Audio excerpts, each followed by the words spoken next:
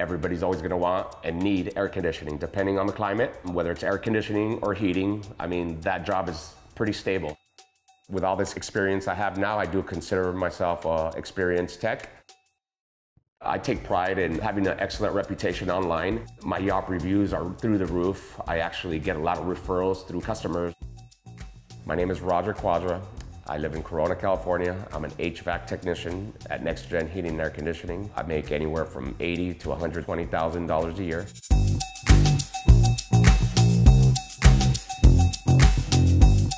Roger installs and repairs air conditioning, heating, and air purification systems in homes. From diagnosing unusual problems, to fixing older systems that need repairs, to long hours in 110-degree attics, the job can be tough. The majority of the time, I work 6 days a week. On a typical day, Roger makes about $336 in commission.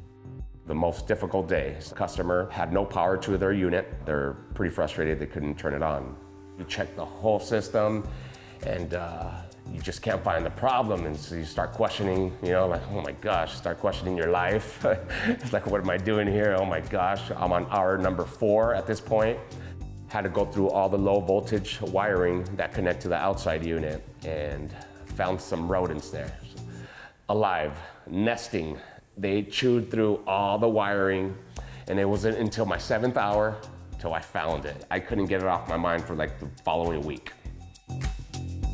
That was my mistake that day for not starting there in the first place, because it is a fairly common problem where rodents, chew away at those wires and ruin systems. That's one of the biggest things customers do not understand in this industry. It's skilled labor. Skilled labor is not cheap. You're not necessarily paying for the part, you're paying for my knowledge and my service, plain and simple. Roger's been working in the heating, ventilation, and air conditioning, or HVAC industry for about 12 years. Today, he's one of the top requested technicians for his company, Nexgen Air and Heat in Anaheim, California. But for Roger, getting to this point wasn't easy.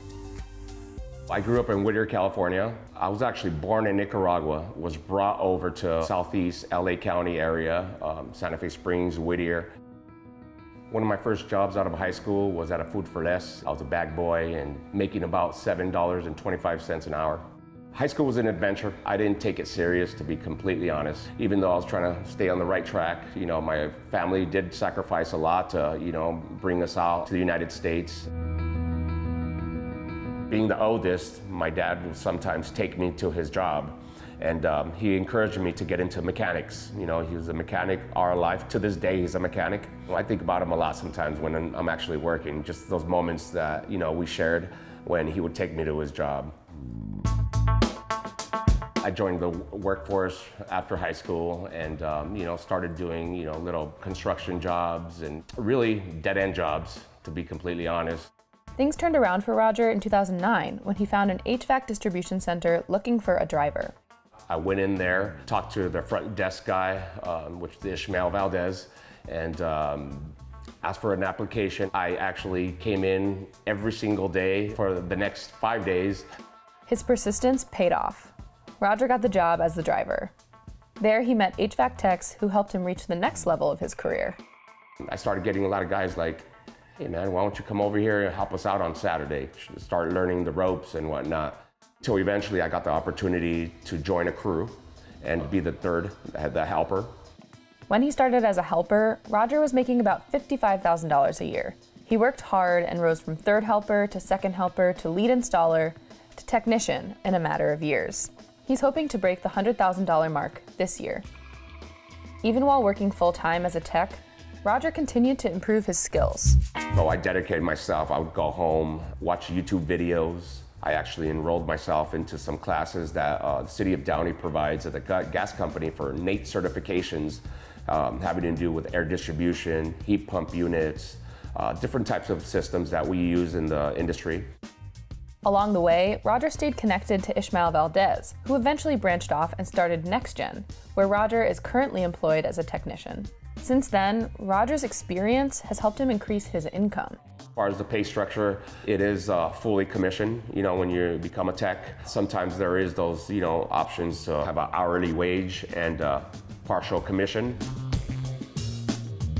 So by the way, I missed 2 months of last year. I feel confident I would have broke that 100K mark last year, but I went on maternity leave.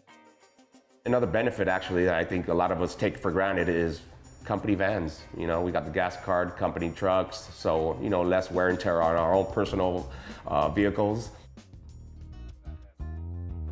Tengan muy bonito su día, guys. All right, guys. All right, bro. Well, I usually wake up at 5:30 in the morning. I sometimes try to get a little jog in. I like to keep myself fit. I feel with that, it helps me have the energy to last all day and to deal with these 110-degree attics that we're in sometimes. I drive out to our main shop in Anaheim.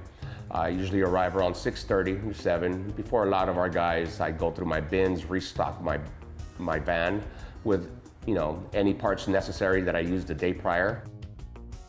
I usually have my first call around 9 a.m. in the morning. I usually call my customer up, give them an ETA. I usually have about 3 to 4 calls a day. I average, about 12 to 14 hours a day. I usually get home around 8:30, 9:30 at night. Summer is Roger's busiest season, so he can't take time off to spend with family until December. So my girls know summertime, no vacations. Summertime is all about work for me. It's my money-making time. That's when I make my majority of my yearly income. What that money means for me and my family is I have more freedom, more options. I have more of a sense of security for my family's future, my bills, of course. I get to spoil my girls. One of the things I love is being able to provide. The majority of the time, I work 6 days a week.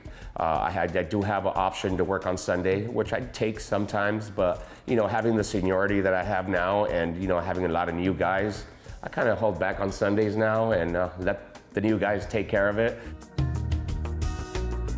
One of the most rewarding things about this is not only the money, of course, but just the satisfaction I get when I help these people out. We have like little friendly competitions here at the company where we set goals for the week, for the month, for the year. Amongst the technicians have friendly competitions to kind of reach those goals and improve. At the beginning of his HVAC career, Roger started off making $55,000 a year. This year, he's closer to breaking the $100,000 mark, a goal he says contributes to his family's happiness. I obviously want to provide my daughters a way different life than I had. So, not only is it a motivation, but it's very rewarding knowing that I am able to do that for my girls. My advice to anybody that's looking to get into this industry would be stop thinking about it and just do it. Take that chance, whatever you got going on in your life. I'm pretty certain it's going to be more beneficial to your longevity, your future, your financials. So do it immediately. Don't be afraid. Take chances.